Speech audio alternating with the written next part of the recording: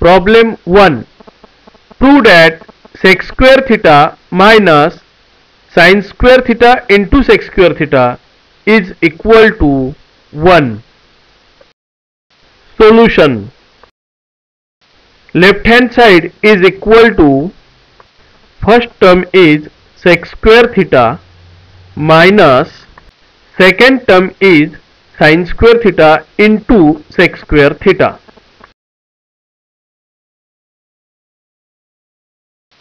Is equal to, sec square theta is common into, in bracket, 1 minus sin square theta, is equal to sec square theta as it is into 1 minus sin square theta become cos square theta, is equal to, sec theta and cos theta are reciprocals of each other, therefore the product of sec square theta into cos square theta is 1, which is equal to right hand side.